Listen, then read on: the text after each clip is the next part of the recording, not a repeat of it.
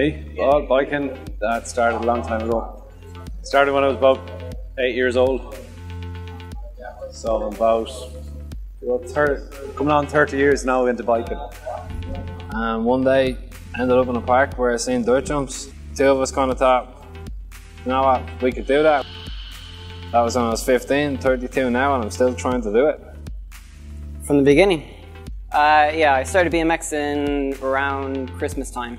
I was on a hardtail first for dirt jumping and stuff, but for the park downstairs, BMXing is pretty much the way to go. And I had two friends from Dublin that lived in Galway then, with a house, with a big field out the back of the house.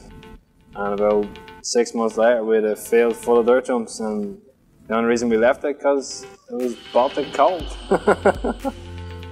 When I set up the park here with the pump track just to get that going, and we had the units going, just set up a few ramps, you know, use the hall and do something indoors because of the rain all the time. Basically the weather gets bad, so what we needed is an indoor park just to plot about basically. So I suppose Garry came up with the idea, we'll stick a few ramps inside a unit, see how we get on. Had a good response, so it kind of went from there really.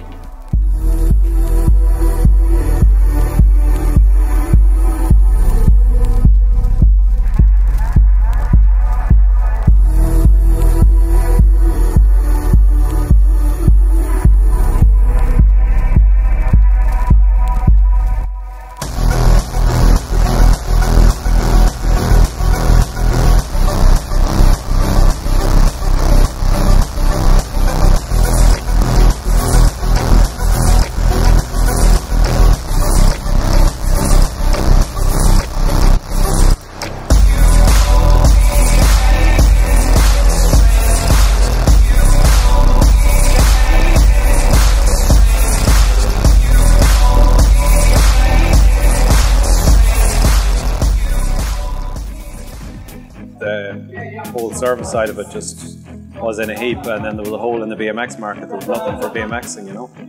But it's been good so far. It's been about maybe 7, 8 months I've been on the BMX, and the amount I've progressed just inside the park is crazy to what I could do before. It's just a mental BMX community here now.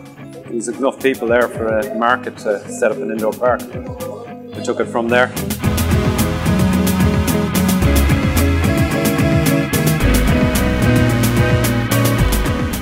Started building a few small ramps and then got the mad idea to put the bowl in, and it's where it is now. And there's more and more kids joining every day basically to the park, which is good basically. It gets them to do something other than hanging around basically, you know, all the time.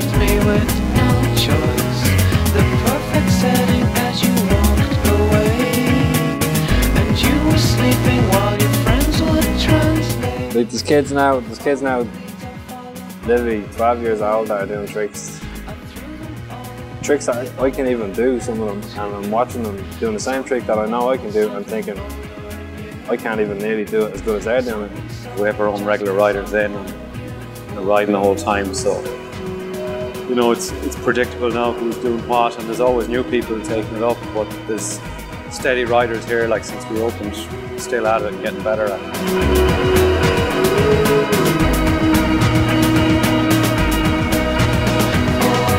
Some of them didn't even know how to ride the bike, where to put their feet. They're too good. They're learning too fast, and it's savage to see.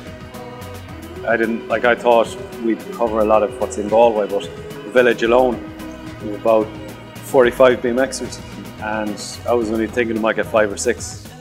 And the club to this date has 152 members.